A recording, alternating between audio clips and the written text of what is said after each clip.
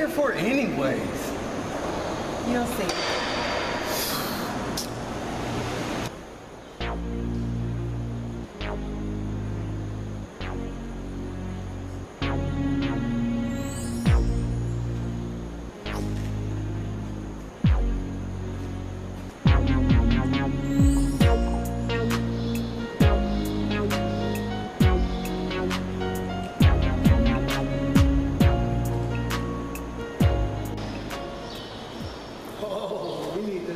Chief.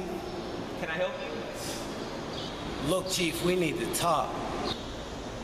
I've already made my quarterly donations to the United Negro College Fund. Thanks, though.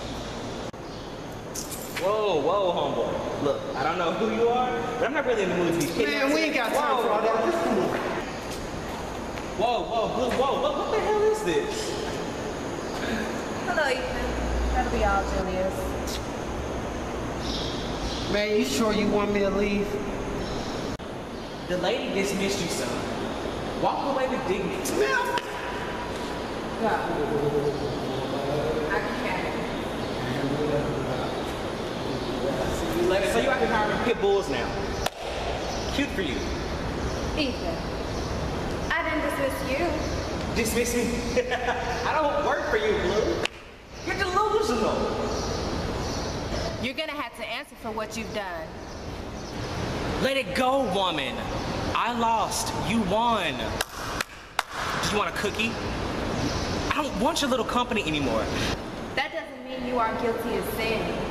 You tried to ruin my life, and I won't soon forget that.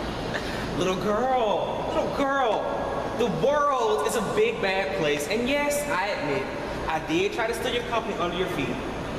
But you ran away. You chose to just skedaddle. And that's on you. Well, I'm fighting now. I used to be a good person. You changed that. You changed yourself. And you know who else used to be a good person? Me. But shit happens.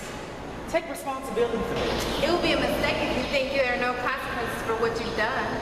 Consequences? Let's talk about consequences. You know what mistakes there would be? You having your little thug cornering me in the garage. You stalking me. Woo, child. The ghetto. Let me give you some advice. Quit your job, pack your shit, and leave town. In this town, your career's over. It's done. Everything is about to come out about you, Ethan, and I'm not holding back. Blue, I am one of the most powerful men in the world. Blow your little whistle. That doesn't scare me.